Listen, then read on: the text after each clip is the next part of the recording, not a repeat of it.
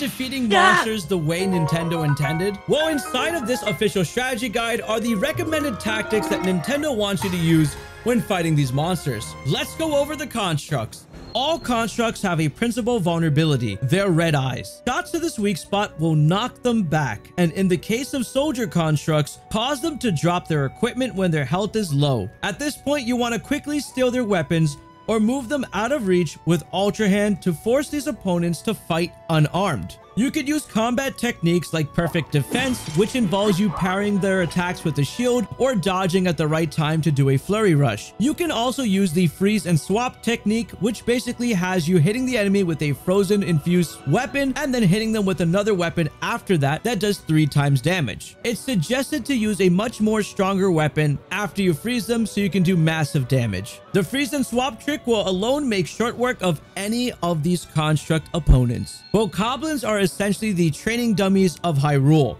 Bokoblins are ideal sparring partners for practicing 2 essential combat moves, the perfect dodge and the perfect guard. When you face the only survivor of a group, you want to use this opportunity to stop attacking entirely and focus exclusively on the timing of these defensive maneuvers. At first, you'll take some hits, but a single Bokoblin possesses very limited danger, and any progress you make in the art of perfect defense will enhance your combat against all enemy types. Headshots are remarkably effective against Bokoblins, even the silver ones, and will always stop them in their tracks. If you can hit them with a headshot to make them fall from a significant height or plunge into the water, you should do it. It's an instant kill.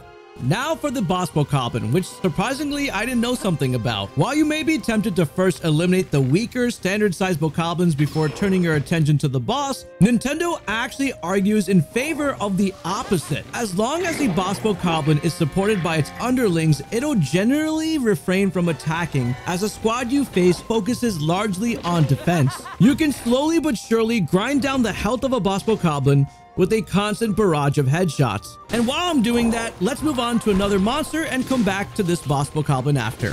Next up are Moblins. Headshots briefly stun Moblins, enabling you to dish out melee damage in rapid bursts if you're quick. The freeze and swap approach is suggested again if you are struggling fighting any of these creatures. An ice-infused spear can stop them in their tracks before you set about them with a powerful weapon. Seriously, this game really loves ice-infused spears. For perfect defense counters against Moblins, pay close attention to the way their arms move. They clearly telegraph the nature of their imminent attack. If they position their weapon above their head or shake their head and arms before lunging forward with their horn, then you need to react with a side hop. Conversely, if they move their weapon to the side, like a baseball player poised to strike, you should execute a backflip.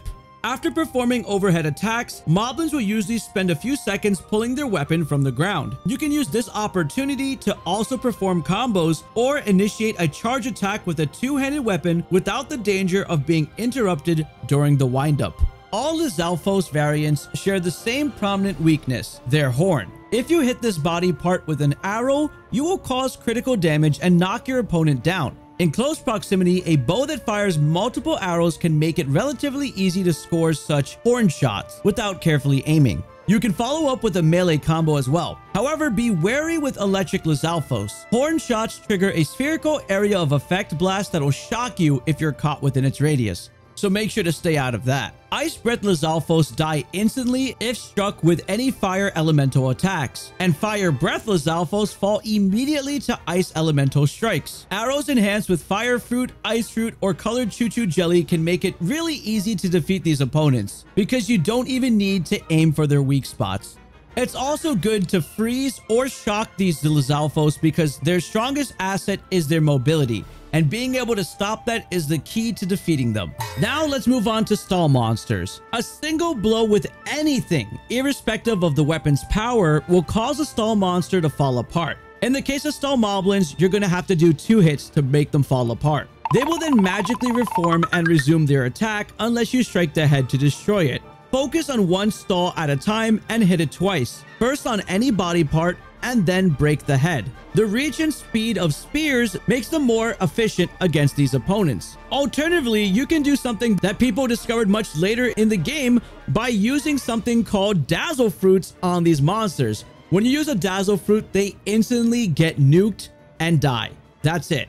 Oh, so it looks like the boss Bokoblin's health is now low. So Nintendo suggests that we should consider shooting an arrow enhanced with a bomb flower at it. This explosion will affect the entire group, potentially wiping them out all at once. Alternatively, we can hit a boss Bokoblin with a Muddle Bud, which will lead to interesting scenarios where it turns against its own minions. Literally just destroys them. Climbing to a high ground and jumping to trigger the slow motion effect when you pull out your bow can be a devastating way to eliminate an entire boss Bokoblin squad. Fire a few arrows enhanced with bomb flowers, or for an even greater blast, an elemental gemstone like the rubies. If you fight a boss Bokoblin one-on-one, you can also practice perfect defense counters and the famous freeze and swap technique, which hits the boss Bokoblin, freezes it, you switch your weapon out and hit it with another weapon to do 3 times more damage. Chuchus are defeated instantly by most attacks. As the elemental variants explode, the safest way to eliminate them is by shooting an arrow from a safe distance. If you're short on arrows, it's also possible to bait and evade attacks by elemental Chuchus. Just like this. As soon as you see the elemental wear off of their body, quickly strike them with the spear before their ice, fire, or electricity power can recharge. Most people are probably doing this recommended technique.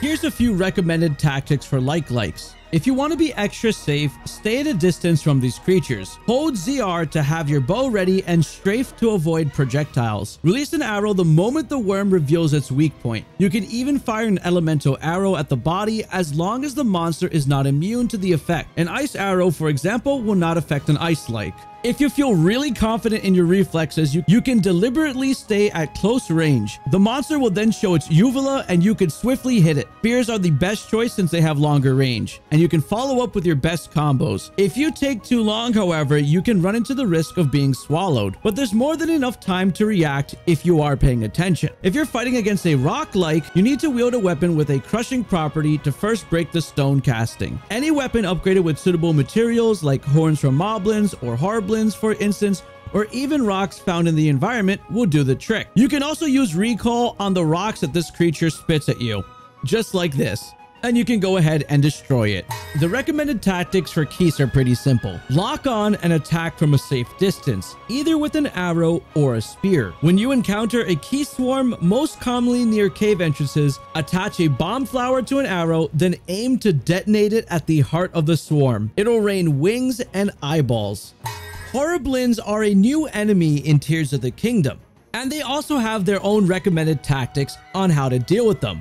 Before I tell you about their tactics, just look at their back and how hairy it is. These dudes are hairy-backed cave climbers that can use a bit of manscaping, which is why this video is brought to you by Manscaped.com, the global men's lifestyle brand trusted by more than 8 million men worldwide for their trimmers, liquid formulas, and premium boxers. And their Performance Package 4.0 is a game changer when it comes to creating the ultimate men's grooming and hygiene bundle. The packaging on this is really nice, very impressive. This is the Lawnmower 4.0. This cordless electric trimmer has got cutting-edge ceramic blade designed to reduce grooming accidents. It's also waterproof, so you can trim in the shower, and it's got 90 minutes of full charge. And us Tears of the Kingdom players know how important having full charge is. It even comes with a Weed Whacker 2.0 nose and ear hair trimmer. It's rechargeable, has a battery with up to 45 minutes, and has an awesome steel blade system to better whack those weeds. These two products in the 4.0 kit have been a game changer. The Crop Preserver Ball Deodorant for the after shower all day BO protection, and the Crop Reviver Ball Toner Spray with a nice cooling effect made with aloe vera to refresh those areas nicely. Manscaped even threw in 2 free gifts, the anti-chafing boxers and the shed travel bag. Go to manscaped.com right now and use code PhillyBeatsYou to get 20% off and free worldwide shipping. Now back to the Horriblins.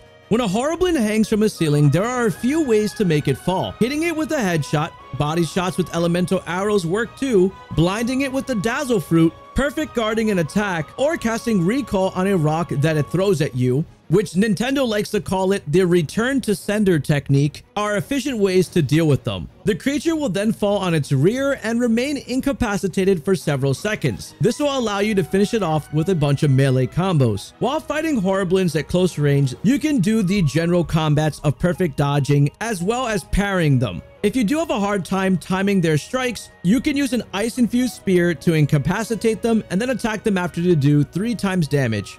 Now for the Wizzrobes. Fire and Meteor Wizzrobes can be defeated instantly with a solitary ice-infused arrow, while Ice Wizzrobes and Blizzrobes will fall to a single fire arrow. Really easy to take down. Electric and Thunder Wizzrobes are rather more troublesome as they lack any elemental vulnerability, so the best option is to target them with a headshot with your most powerful bow. When they fall, sprint over to them and quickly finish them off with a melee weapon. If you stand below a Wizzrobe, a spear can often give you just enough reach to strike your opponent. I never tried standing underneath them with a spear before. Pebblits are the miniature version of the sub-boss. Speaking of mini bosses, if you want to see the recommended tactics for that video, let's get this video to 1,000 likes. All Pebblits are extremely vulnerable to crushing weapons. Strengthen any base weapon with a suitable horn, boulder, or spike ball, and the resulting hammer or smasher will quickly reduce them to dust. Another way to pulverize Pebblits is to throw a bomb flower at them. If you do this against a tightly packed group when they first move to engage linked, this can end the fight before it even begins. There also is an alternative way to eliminate Pebblits, which is moving close to them and pressing A to lift them above your head. They will explode shortly thereafter, so make sure to throw them away from you. This also works against Igneo Pebblits and Frost Pebblits, but you have to make sure to neutralize their elemental property before you do it. Then you can just pick it up and throw it. Let's see the recommended tactics for Octoroks. Arrows are effective if you manage to time your shots well. You will usually need to aim in advance, then shoot just as the creature emerges from its hiding spot. Melee weapons can also be used at close range. So when the Octorok goes down in the ground, blades can be used to cut shrub or the trees on their head, while crushing weapons will shatter the stone on the heads of the rock Octoroks. Once stripped of all their cover, all Octoroks will immediately pop out from their hiding spot, giving you a chance to hit them. You can also defeat them by blocking with the shield to redirect the projectiles back at them, which usually only works when you're at close range. But if you do a perfect guard, it'll propel the rocks back at them at a faster velocity. The large explosive projectile fired by a rock Octorok is best dealt with by casting Recall. Little Froxes are practically harmless. Usually encountered in groups, they will attempt to jump at you. You can parry these assaults to flip them onto their back or just wipe them out with any attack of your choice before they even have a chance to threaten you. Also, something interesting about the Little Frox is that they actually eat bright bloom seeds that are activated near them, which can be really problematic if you needed that to light up the area.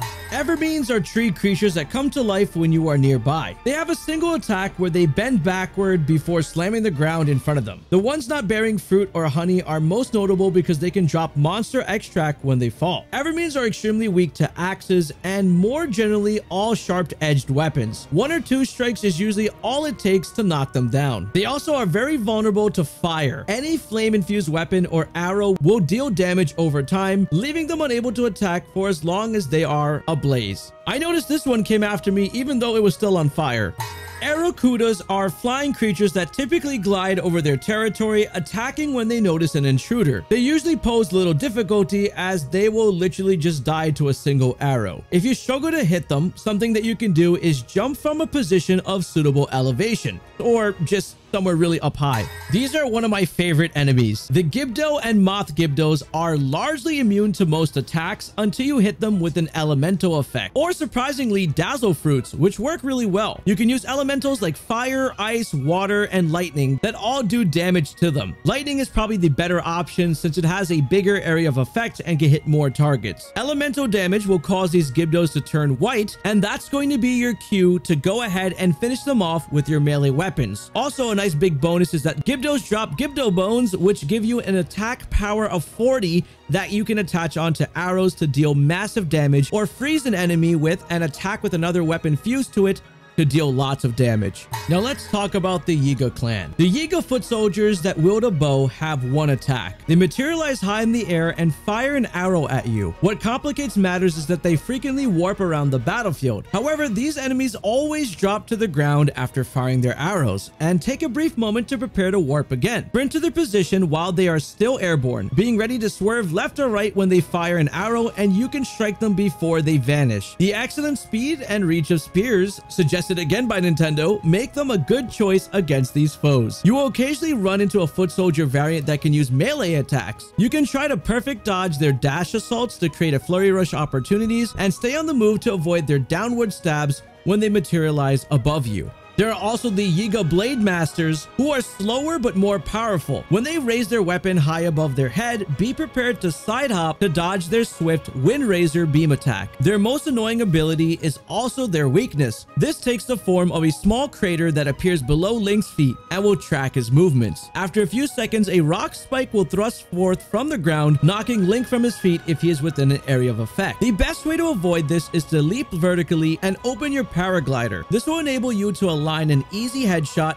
to incapacitate your foe, then drop nearby and hit them with melee blows.